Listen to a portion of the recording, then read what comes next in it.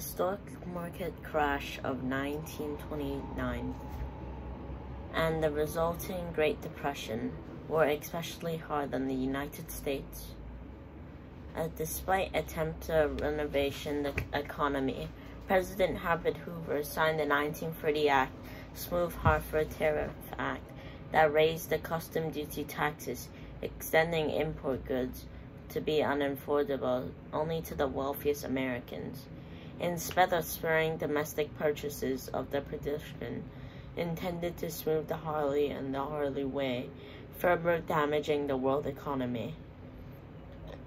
As nation passed relatively tariffs of American exports, international trade plummeted to 65%, leading to the full collapse of banks in America and Europe as world economy only increases its tailspin. Franklin D. Roosevelt, of the president in 1933, he immediately implemented a New Deal program to strengthen Americans' economy and to get people back to work, resulting in American banks and further influence of the pending social media company of the program to provide income to disabled elderly, and brought the thousands of federations of payrolls through public program worth of countless effectiveness of the Roosevelt's New Deal had paled to those of joining the Second World War. With the sleeping giant awakened, the United States saw the technician shift of the economy. The activity drafted between industries, sector massing demanded new laborers, produced more material, and unemployed promoted. Women also stepped into taking jobs traditionally reserved for men. The government contracts invest and spurred the growth, and the American's economy roared back the life of 1945. Arguably, dropping the atomic bomb on Hiroshima of Nagasaki marked a new chapter of American history in isolationism and the old nuclear holocaust of the Second World War of the United States. The allied country emerged, the economic not intact but thrilling, as government who was ended, and beside withdrawn private investments took their consumers were purchasing goods of appliances that had taken long enough for the economic to reach to use their powers, spur and more spending. The traditionally economic consumer was the bedrock of American post-war Premier League, impossible without influx, and the men aging from war start their new lives in this renovated country. Reunited guests stepped down of their boats and planes and trains to find America totally one they have left. Many remembered the mistreatments of their fathers and grandfathers have endured the First World War, that they have been pity bonus of the train far from home.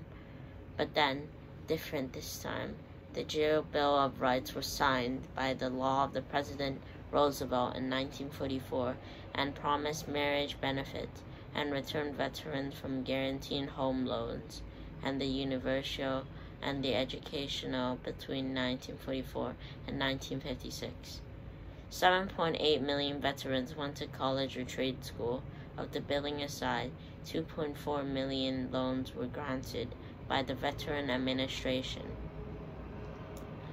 These loans were used to buy houses in the newly built suburbs of the new single-family homes, drew the city into the new development. This is the start of American car culture, and the suburban population began more new homes nor new jobs from the city and new highway systems that were good for America, but many excluded of the newfound property. Black veterans faced a brand new war on their home front. First was battling to obtain benefits of the key promises of the original law passing of the condition aid administered by the government. Radical federal agency men, Sargent's Crim Jones overshadowed promises of the jail bill that was confiscated on the skin.